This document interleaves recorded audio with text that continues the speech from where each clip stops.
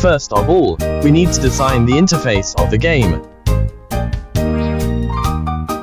Click here to import the images we need to use.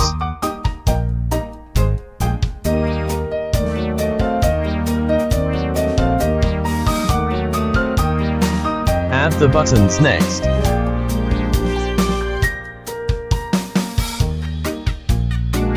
Then add the settings interface. We can modify the style of the controls on the right side.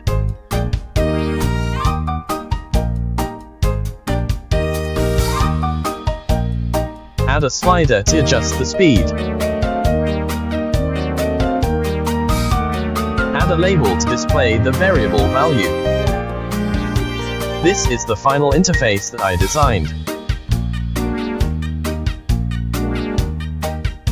Now that we have designed the interface, let's add some functional code to it.